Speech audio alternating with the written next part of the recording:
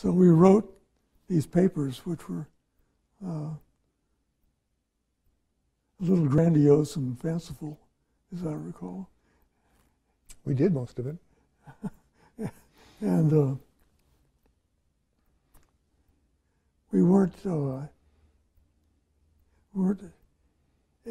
able to pull off all of the things we thought we would.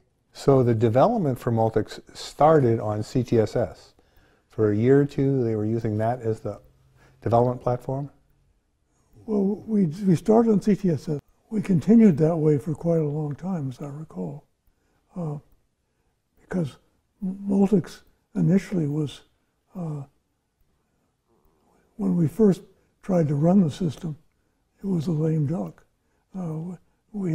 Nobody had proceeded to time out what was going to happen when, and we realized that we had a monster on our hands.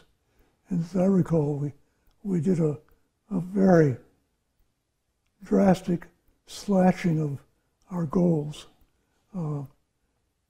Things like the hardware supported a possible 64-bit page size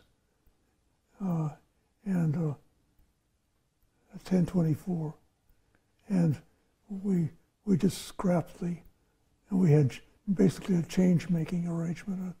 We scrapped that as ridiculous, over-designed by a lot. And things like that we had to sort of cut out with a meat axe. We basically got the system up and running. I came back in the spring of '68, and it had been booted by then, but it was slow because it was so complex, as you mentioned. But within the next 6 months, it was running, and people were using it, but not for development yet. It was still CTSS, and we would make tapes on the CTSS machine and bring them over to boot on the 645 at that time. What were some of the features of Multics that were really unique? We had the notion of access control, where not just anybody could reference a file, or not all memory was equivalent. Basically, you only had the right to that which you were authorized to get at. Right.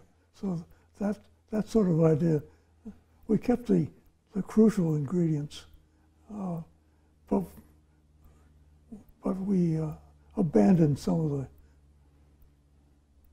the fine structure of small pages and right. things like that. Right. I mean, the fall joint papers mentioned dynamic linking, which now everyone accepts, hierarchical file systems, which now is in every system out there. All the paging and segmentation were brand new in Multics. There were many things that had to come together for that. There were so many new ideas that it was very impressive to me. I mean, we were creating computer science back then because it hadn't yet been done, a lot of these things.